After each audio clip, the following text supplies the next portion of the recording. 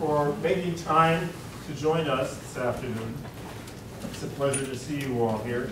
I know that it can be a bit of a scramble at the end of the day, but I am pretty confident that today's lecture will not disappoint. I am Jack Miles, professor of English and director of the UCI Program of Religious Studies. And today I am particularly pleased to be able to introduce, as one in the program's series of guest lecturers, as well as an Illuminations lecturer in the series sponsored by the Humanities Commons, UCI's, come up their seats in front here, folks. Come on up. UCI's own lively and provocative professor of physics and astronomy, Michael Dennin. Professor Dennin, who has been at UCI for 18 years, is Vice Provost for Teaching and Learning and Dean of our Division of Undergraduate Education. His research focuses on the dynamics of not foams, but foams. Ask him to talk to you sometime about the physics of shaving cream. He has won award after award for his teaching as well as his research, and is passionate about public outreach in the area of science. Professor Dennin has appeared on numerous television programs, including Science of Superman, Spider-Man Tech, Batman Tech, and Star Wars Tech. You can find him in the YouTube series Fascinating Fights, playfully but seriously applying science to the question of who would win if Batman had to fight Spider-Man. Today, however, the subject is religion and science, and the occasion is Professor Dennin's newly published book, Divine Science, Finding Reason at the Heart of Faith. Let me set the stage for his remarks by asking you a question. Is the world, as established by scientific proof, the only world that really exists? That world is, of course, the only world for whose existence scientific proof does exist itself. However, the claim that the world whose existence is thus established is the only world rests on the premise that the only real evidence is scientific evidence. Yet, if I ask you to provide scientific evidence that the only real evidence is scientific evidence, you will be unable to do so without assuming the truth of what I have asked you to prove. In fact, the thesis that the only real evidence is scientific evidence is not a real thesis. It is what we call in logic a premise. It is not to be proven or disproven. It is the starting point for innumerable investigations rather than the conclusion of even one. Now consider another thesis, namely that reality in its fullness includes but is not confined to the world for whose existence scientific proof exists. Like the first thesis, this one is not susceptible to scientific proof. It too is a premise rather than a conclusion. It is another act of faith, faith in the potential of a given premise to mediate fruitful investigation. And now suppose further that you are a working scientist who crosses back and forth, sometimes taking the first premise as his starting point and sometimes the second. Well, while doing your science, you routinely start from the first premise. You routinely seek scientific evidence for any scientific hypothesis that you are seeking to prove or disprove. But now and again, you take the second premise as your starting point. Yet when you do, you don't leave your science entirely behind. No, you bring it with you, and while holding yourself open to the possibility of a fuller reality, you see where your particular cast of mind, the mind of someone with the work habits of a physicist, will take you. This, as I read him, is what Professor Dennin has done in his new book, Divine Science, Finding Reason at the Heart of Faith, a book that crosses freely and cheerfully and almost nonchalantly back and forth between science and faith, as if there were, in fact, no gulf at all between them, no gulf at all. 40 years ago, just out of graduate school, I spent a year as a postdoctoral fellow at the University of Chicago, apprenticed to its Committee on the Conceptual Foundations of Science. A few years later, I became philosophy editor of the University of California Press at a time when that publishing house had the philosophy of science as a continuing emphasis. As a result, for better or worse, I have read a few books in this field, and you may take my word for it that this one stands apart for the uniquely experiential flavor of it. That is, for the sense it conveys of a real life of science penetrating and shaping a real life of faith. As I concluded the book, the phrase that came to my mind was one coined by Mahatma Gandhi. This book is what the father of Indian independence would have called an experiment with truth. And with that, please join me in welcoming Michael Dennin.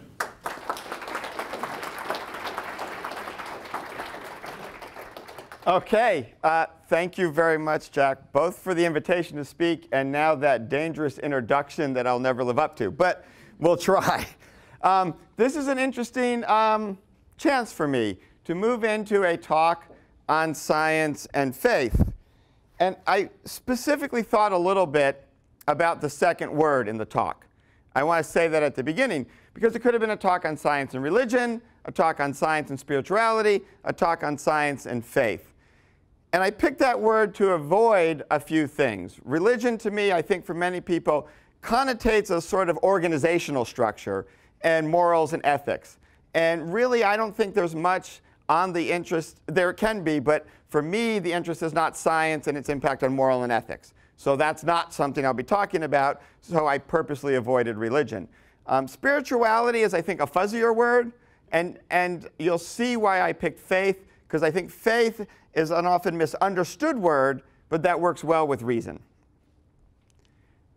Before I get into the heart of the talk, there are a few elements I need to set. Who I am not, and what I am assuming. Now, many of you know something about who I am, and you know more from the introduction, but in that category, there's two particular things I want to highlight. I am a practicing physicist. That may be diminishing now that I'm a vice provost, but I am still a practicing physicist. I still visit my lab, and I have an active research grant.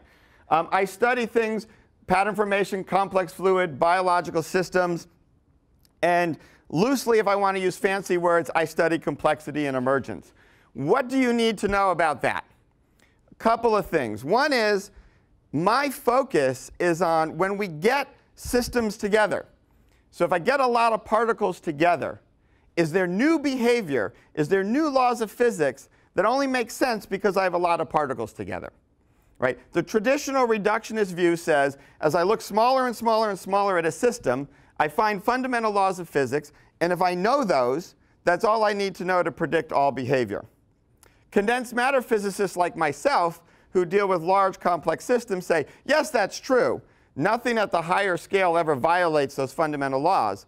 But actually, there are new laws of physics that exist only at certain length scales, energy scales, number of particles. So that's the physicist world I live in. I also bring this up because the physics I'm going to talk about in this talk is fundamentally non-intuitive. So there's a very good chance you won't understand anything I say. Now, why do I say that? So one of my areas of research early in my career was pattern formation. People would ask me, what do you study? And I say, well, I study whether a particular system exhibits stripes, squares, or hexagons. And they look at me and go, I don't get it. I don't understand. I'm like, what don't you understand in those words? You know what a stripe is? Yes. You know what a square is? Yes. You know what a hexagon is? Yes. I study whether you get one of those three. And it made me realize that most of the time in human experience, there is a difference between understanding and understanding. Right? We can understand the words that are being said and what it means, but we get uncomfortable if we don't have an intuitive feel for what it is. And we don't think we understand it because it doesn't align with our intuition. And one of the problems with this talk is I will be talking, when I talk about physics, mostly about general relativity and quantum mechanics, which are two areas very few of you experience on an intuitive level. So trust me, the words will make sense, and what I'm saying probably really means what you think it means. You'll be uncomfortable with it because you don't have an intuitive everyday experience of it. So trust a little bit that it makes sense. The second piece is, for full disclosure, I'm a practicing Catholic. My dad's an Irish Catholic, but I have a Jewish mother. So I am an Irish Catholic Russian Jew, which may explain a lot about me. And I do have a Jesuit high school education, and I've continued to be active in my faith exploration. And that's what brought these two areas together eventually in a book. It just was very interesting to me. What I am not is a professional philosopher or a professional theologian. I want to be very clear about that. What does that mean for this talk? I'm on dangerous ground as the person who's currently in charge of academic integrity. This talk is a reflection of my experiences, and it's not necessarily a traditional academic talk, so I am not taking great care to cite other people. The reason is this talk really is, and Jack said it earlier, it's an experiential talk. It's the sum of my experiences, of what I've read, what I've heard, what I've talked about, and to tease out, to separate those influences as actual citations is not even possible. So I now cite everybody who's ever influenced me, and I've taken care of that piece. There will be a few citations with quotes. The other thing I mentioned is I am a practicing Catholic, and I think it's important, though most of the talk will have nothing to do with Catholic teaching per se. I happen to know it's all consistent with it, at least I will claim that. But I am coming from a Catholic perspective. That formed me. So if you're Catholic, you quote popes. So Pope John Paul II, faith and reason are like two wings on which the human spirit rises to the contemplation of truth. Pope Benedict, if faith and reason were to appear to contradict, then you are misinterpreting one or both of them. And this is critical. Pope Benedict did not say, if faith and reason contradict, reason is wrong. Pope Benedict did not say, if faith and reason contradict, faith is wrong. He says you're misinterpreting one or both of them. They have to work together. Right? You can't just have one or the other, and you don't get to pick. And I know the Catholic Church gets a bad rap for Galileo, but I would like to put in a plug. At the time, that was science versus science. Galileo was violating the fundamental well-held science of the time, Aristotelian worldview. And so we see it now as the classic science versus religion debate. But in a little, and there was an element of that, not to deny it, but there was a lot of science versus science going on there. And so the Catholic Church really has this tradition of reason that's very strong in it. The other thing I want to comment is when I use the word faith, it's often used as blind acceptance of arbitrary statements. I understand that usage, not my usage. When I talk about faith, it's kind of the experiential version of doing scientific experiments. Not everything is reproducible and replicable and can be done that way, but experience does happen. And we have experiences, and faith is formed out of personal experiences and other people's experiences, and adding reason in. It's a journey. I mean, this I just got somewhere in my life. Almost always in what I consider the serious faith reflections, it's always faith journey that's used, never a static point. And it's often questions as much as it is answers. And that's important. I hope you understand from this talk as you go through it. I will provide some of what I think are my answers and views. But the point of this talk is not my answers. The point of this talk is I would like to suggest there's some better questions than that normally make the public discourse. That they're more interesting questions. They're questions that I think are fun to engage in and can lead to interesting places. So this talk is really about the questions, not the answers, though I will give a few answers. The other final piece, I think, in the introduction is, realistically, I've spent most of my life as a physicist. We may have a small reputation for being an arrogant group of people. I get that sense because people tell me that. And there's also a sort of group within the religious circles that might be thought of as very arrogant and very rigid. And the reality is the best faith and the best science comes out of humility. I mean, scientists, when you think about what we do, it's fundamentally about making sure we understand the limits and what we don't know. Error bars are the most important thing in science, right? Understanding the space of what we don't know. And scientists fundamentally, I think when they're at their best, do approach things with this humility. And the real, true, deep faith journeys are done with humility. After all, they're generally what I would call before the infinite. And when you're faced with concepts like the infinite, it's hard not to be humble. And again, just to give my little plug for Catholicism, despite the whole Pope and impossible infallibility, the Catechism of the Catholic Church says very clearly that even though the Catholics believe Christ is the fullness of revelation, our understanding of revelation is not complete. Built into it is a recognition that we don't have a complete understanding of what was revealed. Right? There's a level of humility that is not often put out to the public, but is foundational to the approach. So that's just a little bit of who I am, who I'm not, where I'm coming from, because I want you to have a context. The other thing is, please ask any questions at any point in the talk. This is not a chance to just sit there. Bear in mind, I've given a couple of these. Some of the questions I may have to say, don't have time for a very interesting question. It's not I'm trying to ignore you. It's just, seriously, I don't have time for it. But we can talk about it later. What I would like to do is briefly review the assumptions that are behind this, and then do what looks like you shouldn't do in a talk. A talk of this length should only have one idea, so I'm going to have three. But there are three examples for the same idea.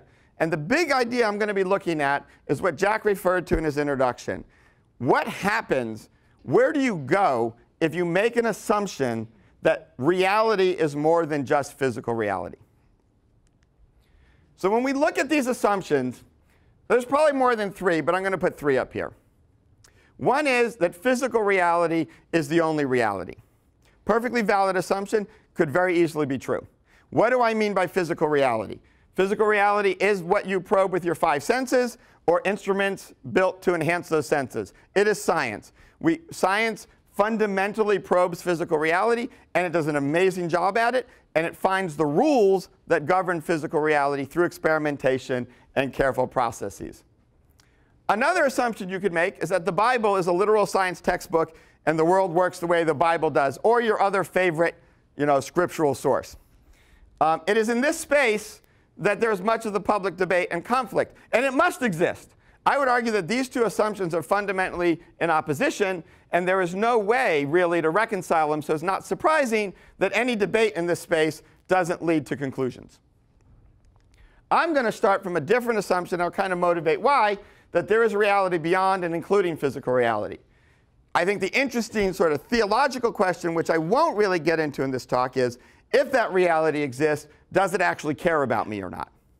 Right? That's moving more towards what I would call the really traditional Judeo-Christian Islamic understanding of God. God does actually care about you. We're going to focus mostly on just even this assumption of a reality beyond physical reality. To do that, I want to make a couple of comments on that lower left corner, Bible being literal, so you know where I'm coming from. It's, to me, clearly not a science textbook. And this is, I think, something fascinating if you've read it. How do you know it's not a science textbook? Anyone tell me what are some traditional Greek gods and why do they exist? Name a Greek god and what their job was. Zeus. And what was Zeus's job? Throw lightning bolts. Another Greek god. You thought you'd just get to sit and listen. You should have known better. Apollo, the sun god. Apollo, the sun god, drags the sun around. Why do we have seasons? Persephone ended up, right, with Hades, the whole bad marriage thing, and then is only let out half the year. Okay? If you look at most early stories involving gods, it was an attempt to explicitly explain the world around you. I can't find a story in the Bible where that's the point of it. Right? It was a radically different approach to reality. It was not concerned with explaining where the thunder and lightning came from or who caused it. It's not concerned with who the sun is. It's concerned with different questions. The focus is the nature of God, God's faithfulness to God's people, and God's expectations for how people relate to each other. A very different type of book, and it leads someone like St. Augustine, who I love to quote because of his sentence in blue. We're worried about polite language and being nice to each other now. He wrote, "It is thus offensive and disgraceful for an unbeliever to hear a Christian talk nonsense about such things, claiming that what he is saying is based in Scripture." What is he talking about? Christians going around and saying Genesis explains stuff when it's patently wrong, and the non-Christians knew science. They knew the earth was round, they knew things about it, they knew the size of it.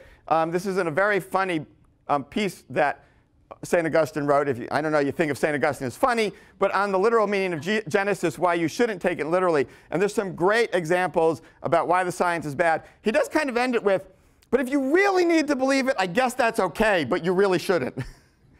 But it's very clear, the view of St. Augustine towards taking the Bible literally. The final piece before we go into some examples, why even assume that there's more to reality than physical reality? Why would I do that? And I would argue the assumption that only physical reality is real may be correct, but it's the boring assumption. And why do I argue it's the boring assumption? It doesn't necessarily lend itself to being wrong. Right? It doesn't really have built into it as a hypothesis the idea that you could conclude there's more than physical reality. You can do that. You can stretch it. But I think it's much easier to go from the direction of assume the possibility of a non-physical reality. And in the process of exploring this hypothesis or thesis, it's very natural that one of the outcomes would be, nope, only physical reality exists. So as a practical exploration, as a question to ask, I find it much more compelling. But I find it a very, very dangerous question. And the reason is, it is hard to disentangle it from supernatural magic and pseudoscience, where you are dealing with what I would call overtly physical effects without physical causes, where it really just is bad science. And a large fraction of what happens in this space is just bad science. It's not what I feel like I'm talking about. Now, I could be wrong. I could be doing bad science too. But I think there really is a distinction. I hope you'll get the flavor of why I feel what I'm doing is different than what I would call magic or supernatural. And it has to do with how you look at the actual physical reality and what's coming from it. So given that there's a lot of fraud, superstition, and outright error out there, it makes it challenging to ask this question in an effective way. Now, we're going to head into my 3 examples I mentioned, because I'd like to take, if you took seriously the idea that there might be non-physical reality, what does that lead to?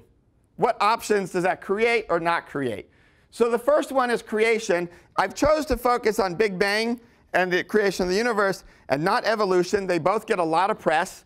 I was just afraid a biologist would show up if I did evolution. So now, I'm not a cosmologist, but I had a cosmologist look at my slides. So the question we're going to ask in this section is, if physics can explain the creation of the universe, why propose the existence of a creator? There are seats in the front, and I don't bite, usually. So many of you know me and know that I'm now in charge of teaching and learning. So you should see this coming. Now you're going to have to talk to your neighbor. So hopefully you sat next to someone you're willing to chat with. And I think everyone can do this exercise, even if you don't believe in God, and even if you don't believe God created the universe. If there was a God that created the universe, and you were asked to draw that act, God creating the universe, or God as creator of the universe, what would you draw or describe? So talk to the person next to you, or the 3 people next to you. However you do. What would you draw or describe for that action? Who is willing to share what they would draw or describe? Yes? I think it was a big mess. A big mess. OK, a big mess. Excellent. Yes? I think I would kind of agree with that in the sense that I would draw a woman giving birth. A woman giving birth. OK. Yes? So you can write this one. Waves. Waves. OK, waves. Excellent. I like it. What else? Well, I would draw a seed because it's the energy within the seed. Seed and energy that okay. creates. Let me ask you this. Excellent, seed. How many of you were unwilling to say it as your example, but at some point in thinking about it, Michelangelo's artwork showed up in your head? How many people thought of, a god, touching atom or creating the earth or zapping it into place. It's an interesting thing. I talk about this subject to high school students and to adults. High school students all immediately go, they draw pictures of like an earth or stars and some human figure, often an old bearded guy, but not always, right? And when I talk to adults, they freeze for a while because they're all trying to think, well, what answer does he want, right? And what answer is not going to make me look like I'm thinking of a guy creating an earth? But the guy creating the earth is embedded in our idea of creation. And not necessarily a guy, maybe a woman too. What are examples of things being created every day? What are creators? Who are examples of people creating stuff? Categories. Artists, cooks, musicians, inventors, right? And what it is, we are fundamentally embedded, when we hear the word creator, we think of a physical person creating a physical object. We think of the physical being interrupting this creation at discrete points in space and time. I make my painting, I look at it, I'm like, oh wait, nope, it's not quite right. I go back and fix it, right? I create my piece of music, I play it, no, that's not right. I go back and tinker with it. And this idea of creator as tinkerer, as magician, as making physical objects separate from themselves is so embedded in our language of creator that it dominates the conversation of God the Creator. And I would argue that's exactly the wrong language we want to use, and we're going to come back to the mother giving birth. But let's first take our first foray into physics. There will be a quiz at the end, so memorize these numbers. We have creation from the physics view. We understand in physics that there are 4 fundamental forces. Some of them you're familiar with: gravity, electromagnetism, and then we got run out of words, weak force and strong force, because one was weak, one was strong. At a certain point, at a high enough energy, these are unified. They're a single force. We understand how that works. At some point, they become separate. Really cool, particles develop mass. Recently, how many heard of the Higgs boson being discovered? Right, we understand, that was a mystery. Like, where did mass come from? Why do things have different masses? We understand that now. Light dominates the universe, matter dominates. Another cool thing happens, matter and light separate. How many people have heard of the microwave background radiation? Right? A few of you, good.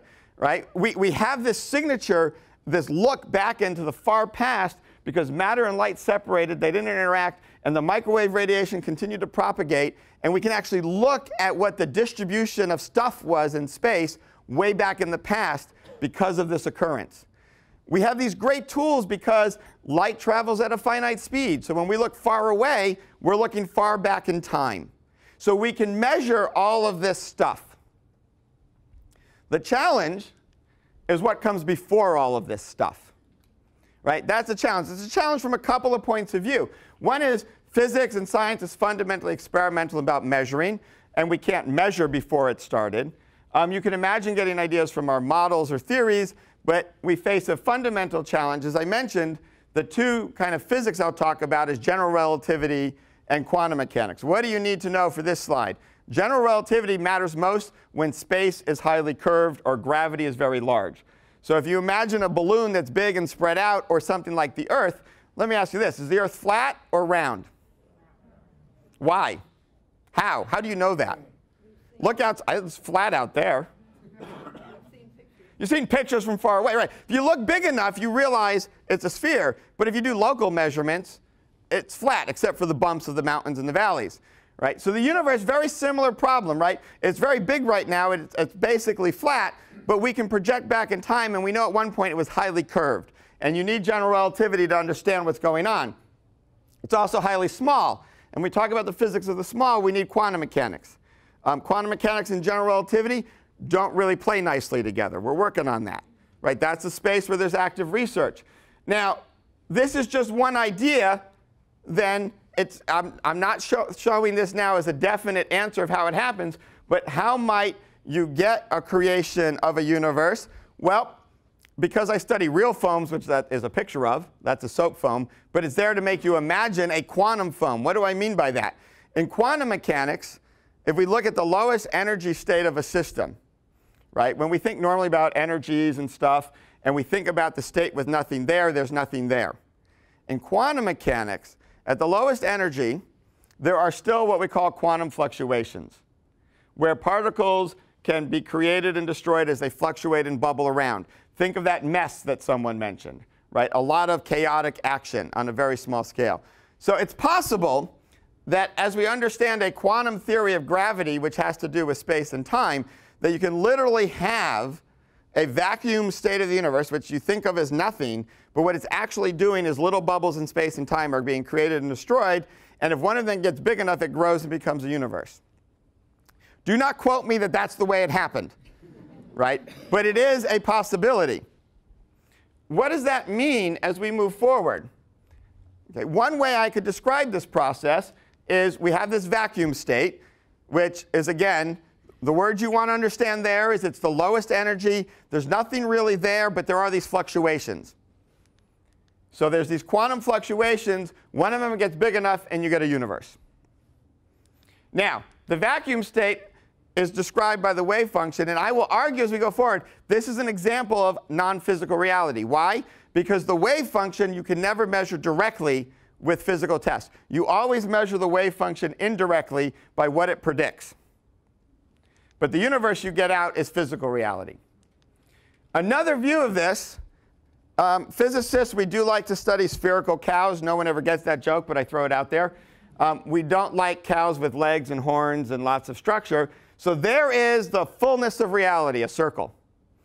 Down in this corner, not here yet, physical reality. So what happens, we repeat what I put up earlier. Unified forces, separation of forces, particles develop mass, light dominates. Or we might switch to the Bible and quote, formless waste, darkness, light separate. And a really bad PowerPoint animation later, we step through these things and physical reality just keeps getting bigger. We get the formation of Earth at 9 billion years and dry land. So we can put these two stories next to each other. And what do we notice? Well, the first thing that most people notice and point out is like, haha, the Bible says 7 days and it's 9 billion years. Well, again, it's not a science textbook. We don't get the sun and earth until day 4 in the Bible story. So it's unlikely they're talking about 24-hour days, because that's not even possible until day 4, right? And part of it is we've lost a little bit of our sense of being storytellers. This is a story. And the question is, what is the point of this story? One of the points, if you look at it closely, is that structure comes out of uniformity, or order comes out of chaos. That is a piece of it. And that piece is in the scientific process as well, right? That is similar. More importantly, why a creation story? Well, we have now the scientific theory that explains the rules of the universe. It starts small. It's been expanding ever since. Possibly, depending on how you understand the beginning of it, there may be more than one universe. You look at the Bible story, you get God created everything. God, if you read into it, maybe I'm reading too much, created a reality that obeys rules. We finally figured out some of those rules. The big thing in the Bible story is at the end of each day, God says it's good. So I want you to imagine yourself back when that oral story was first started, right? You're probably hungry. You're probably sick, right? You're worried about things eating you. Disease is rampant. You might have some fire. Maybe you're a hunter-gatherer. Maybe you've made it to a little bit of farming and shepherding, right? And some idiot walks into your group and says, I've just had a revelation. Creation is good. And they tell you a story to explain that creation is good. This is just radical. We don't see the radicalness of that. We worry about the science. We don't see the radicalness of the storytelling. And I asked high school students this once, what do you think happened to the person who came into this group and said creation is good? And the high school students said they stoned him. You know, because that doesn't match that current experience. It's radical. It's new. So I would propose, how do we want to approach this then? The challenge is partly language. The challenge is how we define creator. So let's redefine creation and have a different metaphor. Now please, this is a metaphor, so there will be parts that don't work perfectly. I know there needs to be a father to make a child, okay? But let's ignore that for the metaphor. So physical reality is the child or the fetus in the mother's womb. Starts as a single small object, constant growth and differentiation. Each stage follows a consistent set of rules. If you are a teeny tiny scientist inside the baby trying to do experiments, you can discover all the rules of the baby. Very hard to discover the rules that the mother's there, right? A different process. So this proposition that there is a fullness of reality that goes beyond the physical reality raises the question of how do you discover that, how do you explore it, how do you measure it, but doesn't mean it's not there. And it's really cool because you have this interesting philosophical challenge. Is the fetus part of the mother? Is it separate? You know, is there full reality? And you get to ask nice questions about, is God all of reality? Or is there any of reality that's actually separate from God? It's a metaphor in space in which interesting questions arise. All creation flows from the mother, and there are rules embedded in creation that creation follows. So I think this is an interesting twist and a better metaphor and way to think about creation, to ask the questions about science and faith. And so to answer my first question, why would you propose a creator when science can explain the physical laws of the physical creation we see? Well, it's not needed per se, and it may not exist. But it is possible that it provides one explanation of the meaning of and behind creation. Creation is good, for example. That's one possible reason for it. It also, if you start with the idea of creation or creator as the fullness of reality, this idea of the mother and the child in the womb, you have a framework in which to think about a seamless integration of faith and physics. So it achieves that for us. Now, we move on to an easy topic, free will. Now that we've done the hard one. So this, I put it as my middle idea because I really think it's really pivotal. It's fine and easy for me to say, oh, maybe there's non-physical reality. And it could be just a useless proposition if there's no way to actually study or ask questions about it. So how might we approach it? And I think free will is an interesting direction to start asking, what is the evidence for non-physical reality? And since at the moment, science, which is awesome, is based on physical exploration, what does it mean to study non-physical reality? What does that even mean? But in general, do people feel that there's moments where they had a real choice? Yes. And in fact, our whole society seems to be based on this, right? We actually expect there to be consequences. We send you to prison if you make bad choices, right? And then the university is full of telling students they've made good or bad choices, right? That's what we're about, is choice. And so I really view free will, to me, like a lot of people spend time arguing, does God exist or not? I think the way more fascinating question is, does free will exist or not? Right? It's the central question. You've got to somehow figure out how to answer that question before you even worry about does God exist or not, in my mind. And one of the challenges for this, for me, is I've really struggled with, I don't think I could come up with a scientific definition of free will.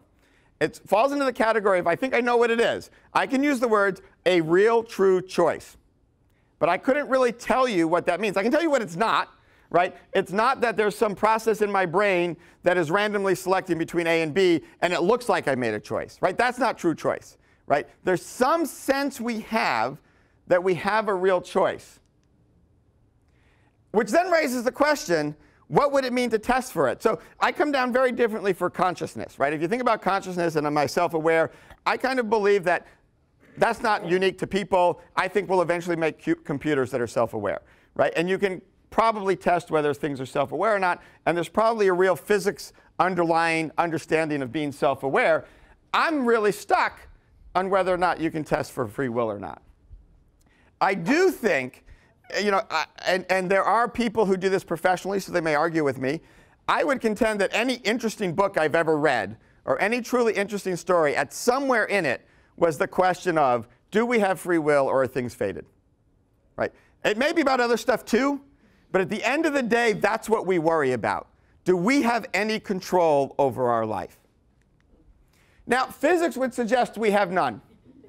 Okay? And I will say why real quickly. So classical mechanics is the easy one. That's the studying of you people in the room and balls and inclined planes.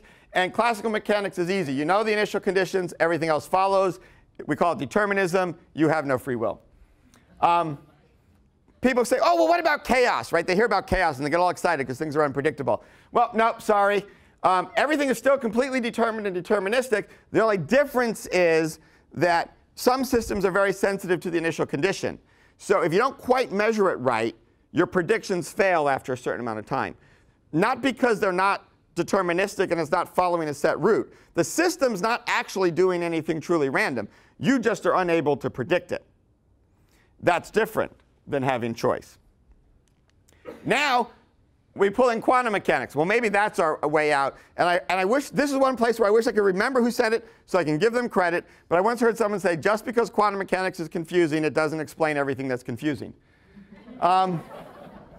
So to get this way with quantum mechanics, we have to understand what we mean by the state of something. So how would you describe the state of the room right now? Anyone, just shout out things that describe the state of the room. Bunch of people in it. What else? Comfortable. Oh, comfortable, good. What are the people doing? Are they moving or not moving? Not moving. Mostly not moving. You're sitting. You know, we talk about the things we're measuring with our senses, right? The common way to describe the state of something in classical mechanics, which is the study of what we're doing, is to measure physical reality and describe the position, the velocity, the acceleration, the energy, the momentum, the angular momentum, how you're spinning, the charge. And that gives you the state of the system. So when I say the state of the system, and I'm talking about traditional classical physics, that's all I'm talking about. Look around, measure, and you've got the state. Why is quantum mechanics weird?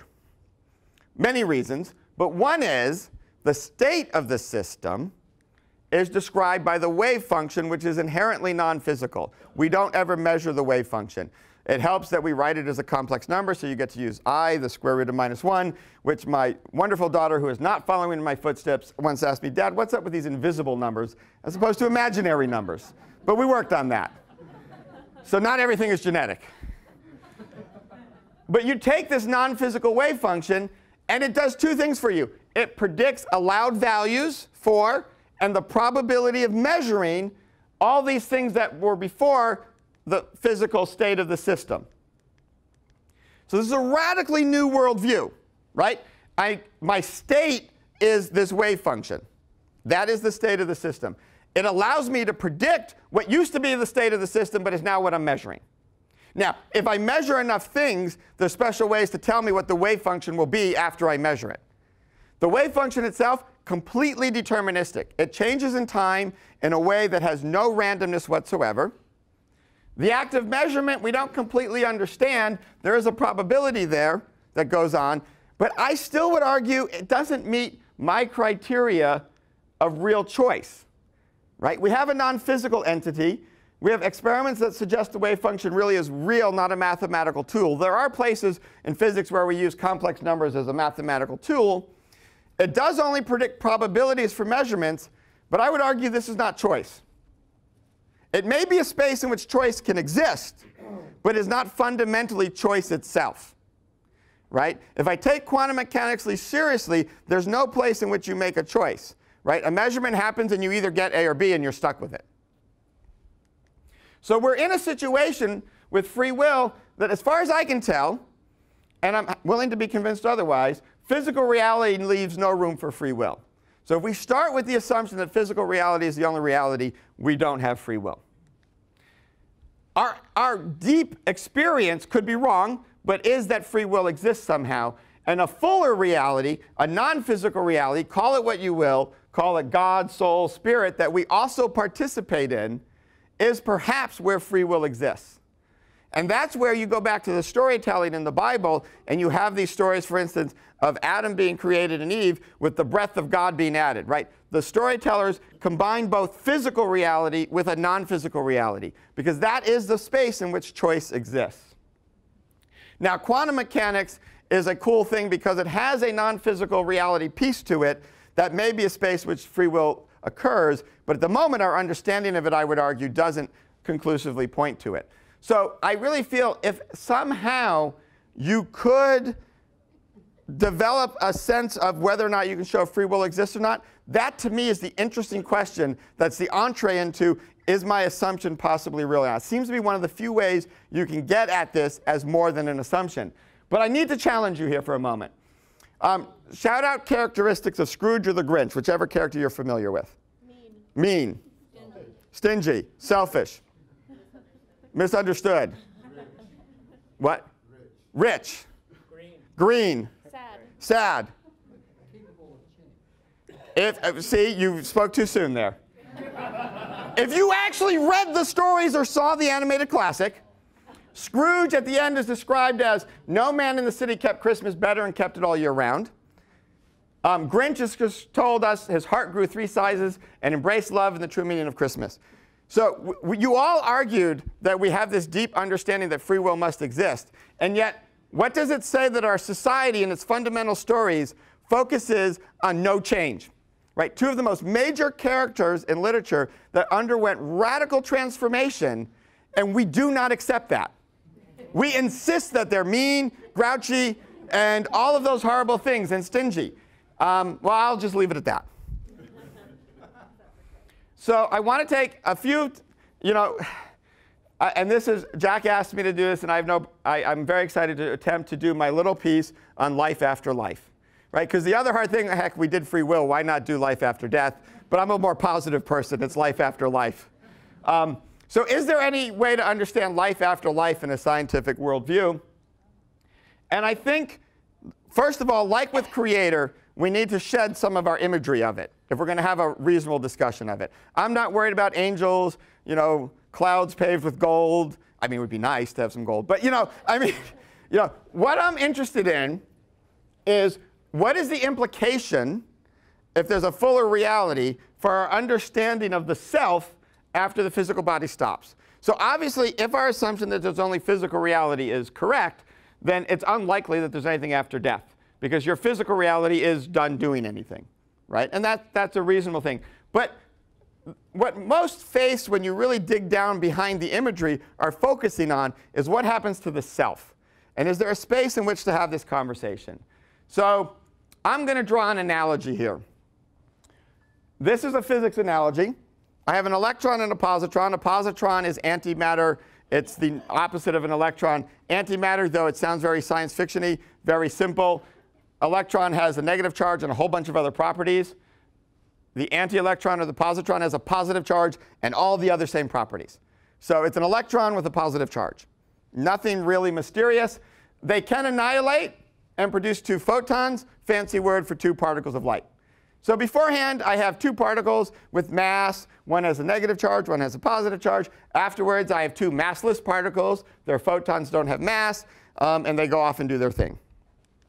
Now, in a sense, the wave function is the same through this whole process, right? The wave function just kind of is something, what it predicts changes. So it's a little bit of where language fails at times. Language is finite, and I'm talking about something a little complicated. In one sense, the wave function changes because it has different values. It'll predict different things. But it is still the wave function of the system. And there are pieces that we call are conserved. So remember, I said the wave function predicts what you might measure. So beforehand, the wave function will tell you, well, if you're going to measure for electrons, you'll measure one of them. If you're going to measure for positrons, you'll measure one. If you're going to measure for photons, you'll get 0. And for charge, you'll get 0. Afterwards, if you measure for electrons, you'll get 0. Positrons 0, photons 1, but you're still going to get 0 for charge. Charge is conserved in this process. And it really makes most sense from a quantum mechanics perspective in my mind. I mean, yes, charge is conserved even in classical mechanics, but you're really looking at the wave function, its evolution, and which pieces of it stay the same as you measure stuff. So as an analogy, think about before and after death. Before you have an active physical body, after you have an inactive physical body. Now, it could be, we don't know really how to do the wave function of something quite this complicated, and it may not even make sense anymore. And I really want to emphasize, this is an analogy. Even at this level, it's still an analogy. I'm just pointing out how thinking about the non-physical points to directions to think. So I'm not saying this is fact. And hopefully that got recorded really well, so anyone who watches this understands that. So beforehand, you could imagine asking measurements. Do you have an active body? Yes, you're going to get that with a probability of 1. Do you have a self? Yes. Afterwards, do you have an active body? Nope. But do you have a self? Yes. So it points to a direction to think and ask questions about. So really, the answer to this question is just more questions. Is it at all reasonable to think about the self as a quantity that's conserved during a transition or transformation? And if it is it reasonable to think about it as a conserved quantity of the wave function that's somehow part of our standard physical measurements, but somehow different too? Or is this just an analogy and points out how things might work? The wave function isn't at all relevant to this process. We're just using it as an analogy, but there is some other aspect of non-physical reality that's relevant. And how would you get there? So more questions than answers, but I think what it shows is it creates a space in which to think about what it is you're actually trying to show, and is there a place in which science can make comments on that or not? Or do we need to look at a different way of learning about reality in the universe?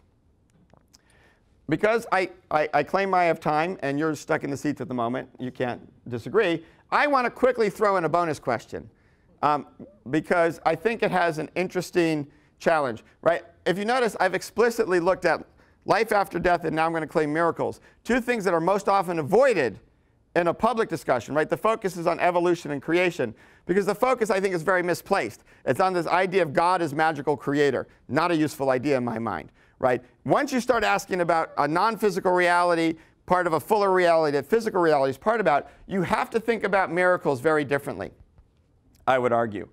And what you're doing is removing the idea of a magical being. You're moving to an idea, and again, if I think about the biblical language around miracles, I'm not going to say they didn't happen. Something happened to people who then had to communicate it.